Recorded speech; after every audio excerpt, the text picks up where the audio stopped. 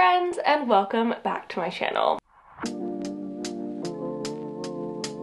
Today we are going to be talking about the gorgeous angel wing begonia. This is a plant that I have honestly struggled a little bit with in my time as a plant parent, and I've had several angel wing begonias die on me, but I feel like I finally got it figured out and I wanted to share my tips and tricks with all of you today. Before we get into it, I just want to say, if you're new here and you don't know me already, hi, my name is Emma and I make houseplanty content all over the internet.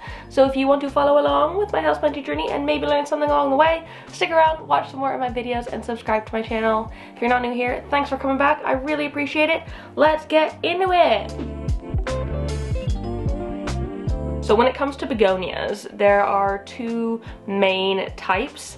There are cane begonias, and then there are Rex begonias. I am not talking about Rex begonias here. Cane begonias are called cane begonias because they grow more upright on these sort of cane-like structures, whereas Rex begonias tend to be a bit more bushy and won't grow as vertically. They'll tend to stay a little bit more horizontal. But then within cane begonias, there's also two main types. There is angel wing begonias, which this one is, and there are dragon wing begonias, which don't have these sort of characteristic spots on them. Their leaves are more a solid, typically dark green color, and those are hybrids, so their care is ever so slightly different than angel wings. I don't believe I've tried to grow a dragon wing begonia. I've basically only tried angel wings because I am quite a fan of these little silvery spots. So that's kind of what I'm drawn to when it comes to begonias. This care is for angel wing begonias only. Dragon wing is probably quite similar, but I don't have experience with them, so I don't feel like I can accurately talk about them as well. So I actually have three types of angel wing begonias at the minute. This one is a begonia white ice, and you can see how many white spots it has on its leaves, especially down towards the bottom, because this one is getting quite a lot of light. I think it has lots more silver than the parts of the plant that might be getting slightly less. But this one has the very characteristic red backs to its leaves. I do prefer the front personally, but it is a very cool one. And it's got these very pointy sort of wings at the top. I also have this one, which is actually quite new to me. I'm not sure exactly of the ID on it, but it is similar, but you can see it's kind of a more soft version than the white ice. It's more rounded and the spots aren't as intense, but it does have the same sort of characteristic growing from one side and out. This one also doesn't have as red of backs. They're ever so slightly red, but not crazy. This one is fairly new to me as well, so I'm hoping that I can get it to grow well in here. And then the last one that I have, which I'm pretty sure is an angel wing because it does ever so slightly have those spots on the leaves. They're more of a pinky tone in this plant, and they're a lot harder to see because the plant has hairs as well. But there you go, you can properly see it on these leaves. They're just a lot more muted in spots. This is an Arabia sunset, and you can see how blood red the backs of these leaves are, and they have a very hairy texture on both the front and the back. And I feel like these edges are a lot more serrated than the other angel wings that I have. They're very much kind of like a little saw, or some very dull scissors chopped them out. But I'm pretty sure this is an angel wing because of the spots, but if I am wrong, do let me know. The best light for your angel wing begonia is going to be bright indirect light. That's where they're going to thrive the best. They're not huge fans of super bright direct sun. They can't handle it as well as the more waxy varieties of begonia. Their leaves are a bit thinner, so they'll probably burn if they're getting prolonged hot sun exposure. But you also don't want to be giving them too low of light. If they're not getting enough, they'll grow a bit more leggy, so more internodal space. Their leaves will be a bit paler in color, and they could stop flowering. These begonias do flower.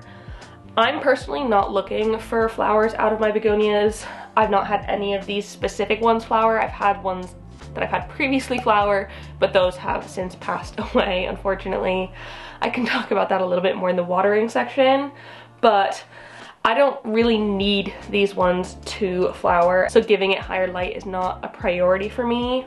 This one is currently living in my Millsbow cabinet, and so it does get grow light for most of the day, and I think it has quite liked that. But before it was in the Millsbow cabinet, it was living in my pond box, which sometimes gets grow light, sometimes doesn't. Sometimes I just turn that one off for a while, so it wasn't getting the most light, and it was still growing absolutely fine. My Arabia Sunset, on the other hand, is on my shelves in the office, and those ones only get grow light from an hour before sunset until 10 p.m. so it does vary based off of the time of year. Right now in November, it's probably getting 5 to 6 hours of grow light a day, and it is still growing quite well. I don't think it's going too leggy for me. I'm perfectly happy with how it is. And then my little no ID one, which I should probably just ask the person that gave it to me. This one is living in my newly renovated Acrobar. So it is underneath the Soltech grow light, because it gets pretty much no natural light in that corner. So the Soltech light is on all day, so it's getting plenty there, given that is a very new spot. It was like my last video, so I can't say whether or not it's liking it yet, but I think it will, so I'm excited to see how it does. I think watering is where I struggled with begonias in the past. I honestly think I was not giving enough water. They do like to stay fairly consistently moist. Obviously not like overloaded, wet, sitting in a puddle moist, but fairly moist most of the time. And when I had begonias in soil previously, I was not really able to give them what they needed in that department, mostly because I'm a chronic underwaterer. So, like I do with my other plants that need a little bit more moisture in their lives, I have put all of mine into semi-hydro, and I have had so much more luck with my begonias since then, because they've got a reservoir of water at the bottom and they can constantly get the moisture that they're desiring, which means that I don't need to worry so much about the consistency at which I am watering them. If you are growing your begonias in soil, that's absolutely okay. I can't speak to it as well, but it is recommended that you do keep the soil consistently moist in summer and ever so lightly moist in autumn and winter. Your plant's probably not going to be growing as much then anyways, and so they won't need as much then, and they're at higher risk of overwatering because they're not using as much. So definitely slow it down in the autumn and winter and cooler months, because you don't want to overwater these ones either. I do have an example of what underwatering looks like on this one. It will come out in the leaves growing brown tips, because this one is in the office and I am not as on top of watering in there as I should be. It is a problem that I'm working on, but I have let this one get slightly too dry a couple of times, and this is the result. So if you're starting to notice brown tips and like crispy tips on the edges of your leaves, that is probably a sign that you are underwatering. They will also wilt a little bit if they are too thirsty, but it's kind of hard to tell, especially when you've not got them staked up, because they tend to fall over anyways. Angel wing begonias do like it fairly warm. Their ideal is between 18 and 25 degrees Celsius or 65 to 75 Fahrenheit. So their range is a little bit smaller than a lot of other plants you might have in your home. But for the most part, if you're comfortable in your home, they'll be comfortable. You should definitely avoid temperatures below 10 Celsius or 50 Fahrenheit, because that is just too cold for them and you could risk giving them cold damage. Also, they're not the biggest fan of cold breezes or drafts, so avoid drafty windows where possible. I personally haven't had any temperature issues as far as I know with these ones, and my flat does get very, very hot in the summertime. You just need to be a little bit more on top of watering when it gets to temperatures above 25 Celsius, 75 Fahrenheit. Just be a bit more on top of it and they should be okay. But ideally you wouldn't be keeping them in those temperatures all year round. Some people say that angel wing begonias don't need that much humidity, but that is not what my experience is. I have found that mine grow best in a slightly more humid environment. This one, when I was propagating it originally or growing it from when it was small, was in my pond box, and that is pretty much 100% humidity. It is a sealed box with water in the bottom. It's gonna be the highest amount of humidity it could possibly get, and it was absolutely thriving in that zone.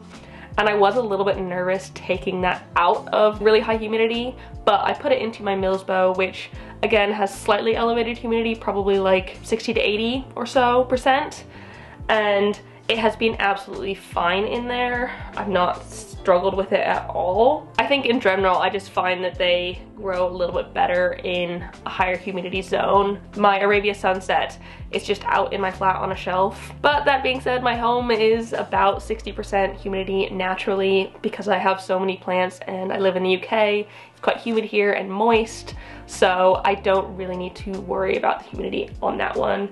If your humidity is like lower than maybe 40%, I would suggest doing something to boost the humidity, whether that be grouping plants together or getting a small humidifier or something like that to give it that little extra boost, or just put it in a greenhouse cabinet or a sealed box with water at the bottom. Especially if they're in semi-hydro, that won't be an issue. I wouldn't do that if they were in soil because you don't want it to just be sitting in that puddle of water. I personally feed my begonias every single time I water, like I do with all of my plants in my collection, even throughout the winter. A lot of people suggest that you drop fertilizing down in winter, but because I have created such an artificial environment in my home with heat and humidity and light, I don't really need to worry about my plants going very dormant over the winter. If you do notice that your plant is going a bit more dormant or the growth is slowing in the cooler months, I would suggest toning down the fertilizer, but otherwise it should be fine. I personally use liquid gold leaf like I do with everything. I am an affiliate with them as well, so if you did want to try liquid gold leaf fertilizers and Photo Plus and Rhizosphere Plus, all of the great things that they make, you can use my link to get them.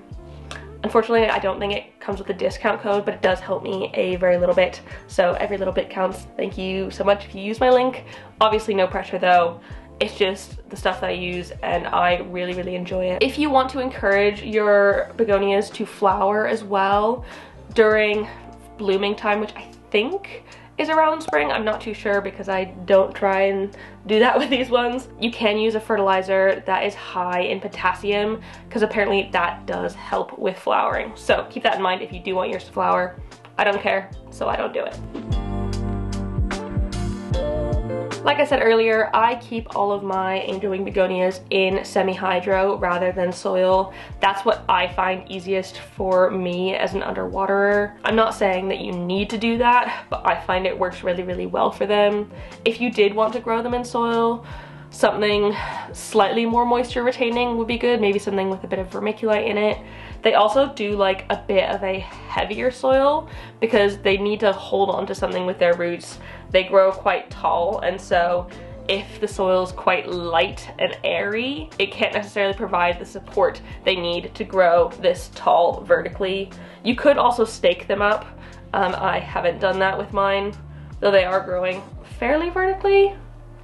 I feel like this one especially is pretty okay on the stabilization front, but if they do get really, really big, which there are some varieties that are absolutely huge. My neighbor has one and it is massive. I'll put in some footage of that, but especially when they're getting bigger, you probably will want to stake them to keep them upright. The roots like to be a little bit more snug, and so you don't need to be repotting all that often. They're okay being a little bit more root bound. I haven't repotted this one since it was probably about this tall, and I don't plan on repotting it anytime soon. I think it is perfectly fine how it is. If you are repotting in soil though, make sure you are giving it a pot with drainage holes so the water has somewhere to escape to. Unless you're like perfect at watering, it needs to have those. Propagating begonias is so easy. I have one that I am propagating right now. This is off of my Arabia Sunset. Also ignore the sulfur spots on it.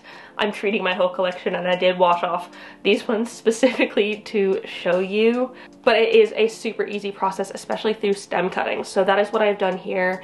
I basically took some scissors to the stem. You can also use a knife. Try and make sure they are clean, because you don't want to be adding any sort of infections between plants or bacteria or anything. And then put it into your medium of choice.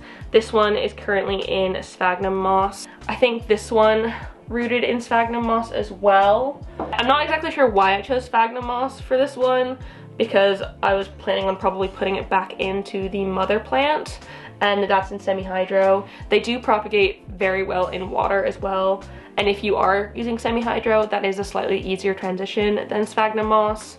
So I really don't know why I did this, but I did, and it is growing fine. Also, propagation does encourage branching of these ones. So you can see I chopped that top bit off of there, and since then it has grown a branch up this way and a branch that way. I should probably chop this one as well, maybe around there, to encourage this one to branch, just generally create fuller, bushier plants. I would really like that.